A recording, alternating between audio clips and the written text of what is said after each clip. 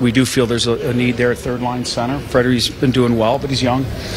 We feel that, I've been told, I think that's his best position. Can he go up and play right wing, especially with, Pasta out? Yeah, he can play with Kretsch or Bergie Marsh somewhere up in the lineup. So we're fortunate. I think it's a good acquisition because of that, because he can fill either hole. And maybe both in the same game. He can move back and forth depending on the needs. So I think it's good for us. Good size, good talent, young. So that's how I see him fitting in.